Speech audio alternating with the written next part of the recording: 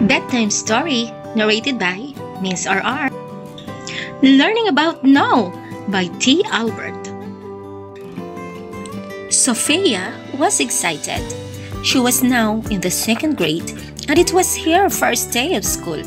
As she finished her breakfast, she looked out of the window and saw all her friends waiting for the bus. "Mommy, can I ride the bus?" she asked. "Yes," Mommy said. Sophia was even more excited. She jumped up from the table to go to the bus stop. Then her mommy said, "Yes, you can ride the bus next week, but I'll walk with you to the school for the first week." Sophia was sad and confused. She thought her mommy said she could ride the bus, but then kind of changed the answer.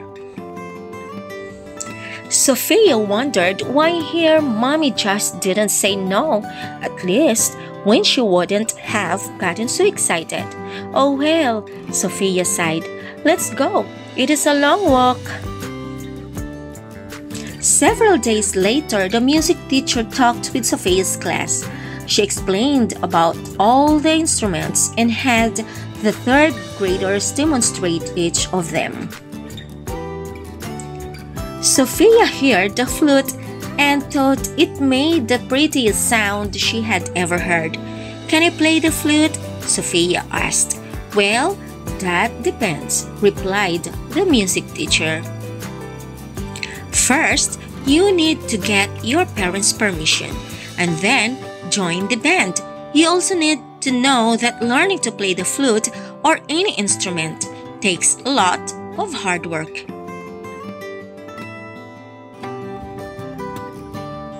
Now, if you are willing to put in the work and your parents let you join the band, then the answer is yes.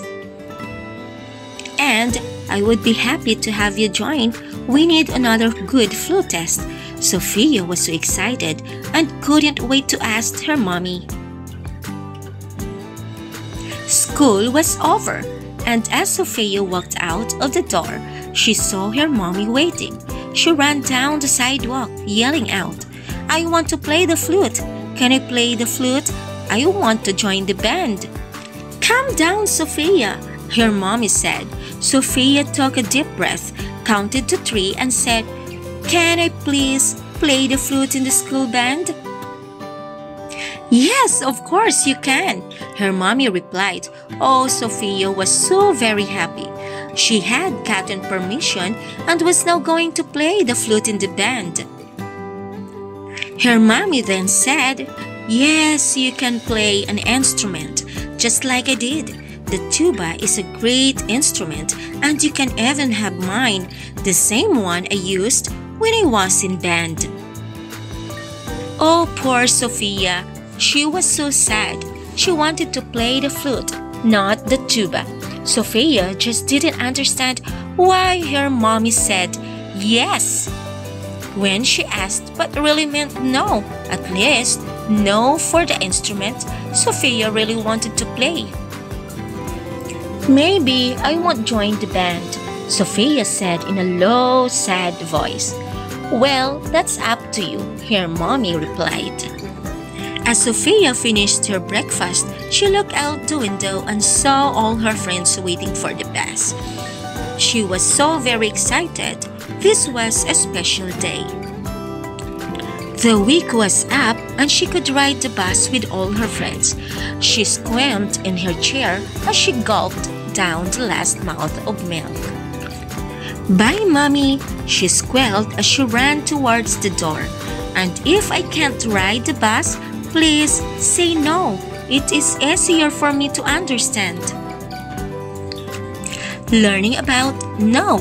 In this time of change, many people believe that the word no is, shall we say, a less than positive word and shouldn't be used with children. Everything should be positive. It is becoming a yes world, but maybe no still has its place. Please share the link with your friends and family to support the mission of Monkey Pen. Thank you.